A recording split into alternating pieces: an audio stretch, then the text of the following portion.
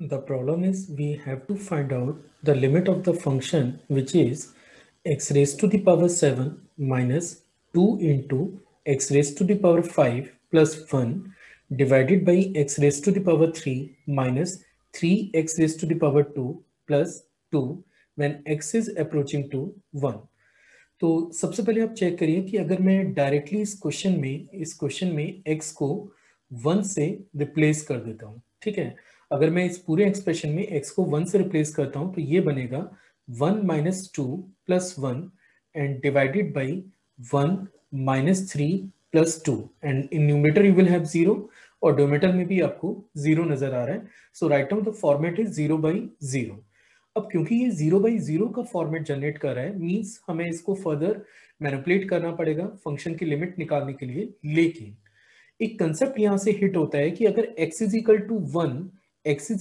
1 इस न्यूमरेटर को 0 बना रहा है या डिनोमिनेटर को भी 0 बना रहा है, मींस उसका एक फैक्टर x माइनस 1 जरूर होगा। तो हमें इसके लिए क्या करना होगा कि हम लोग x माइनस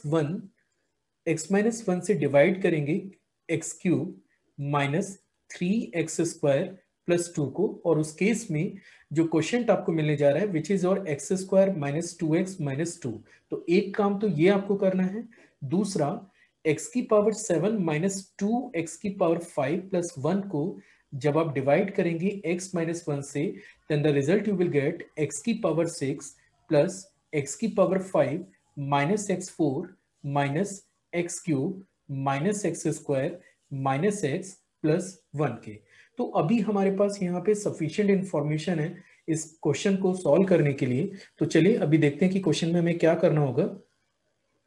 जैसा कि आप देख सकते हैं कि क्वेश्चन हमारे पास था limit x tending to 1 which is x raise to the power 7 minus 2x raise to the power 5 plus 1 divided by x cube minus 3x square plus 2 के। और जैसा अभी मैंने आपको चेक करके दिखाया था कि x की जगह अगर मैं 1 सबमिट करता हूं तो right now the format is 0 by 0। तो हमने क्या किया, क्योंकि इसका एक फैक्टर x माइनस 1 है तो हमने न्यूमरेटर और डिनोमिनेटर दोनों को फैक्टराइज कर लिया। तो जब मैं न्यूमरेटर के फैक्टर करूंगा तो ये बनेगा x माइनस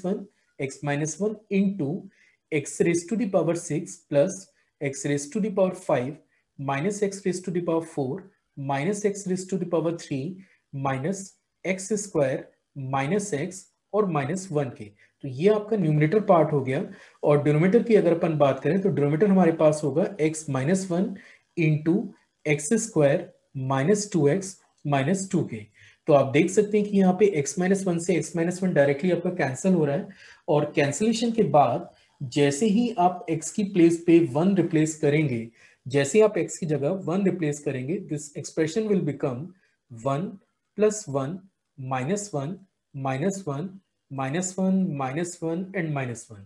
तो यहाँ पे आप देख सकते हैं कि टोटल ये दो टर्म्स ये आपके कैंसिल हो गए न्यूमरेटर में, और डिनोमिनेटर की बात करें तो ये बनता है 1 माइनस 2 के, या फिर आप इसे लिख सकते हैं माइनस 3 डिवाइडेड बाई माइनस 3 के, और ये दोनों टर्म कैंसिल हो गए and the result you are having 1। So we can write down that the limit of the given function is equal to 1 के, and that is the answer of the given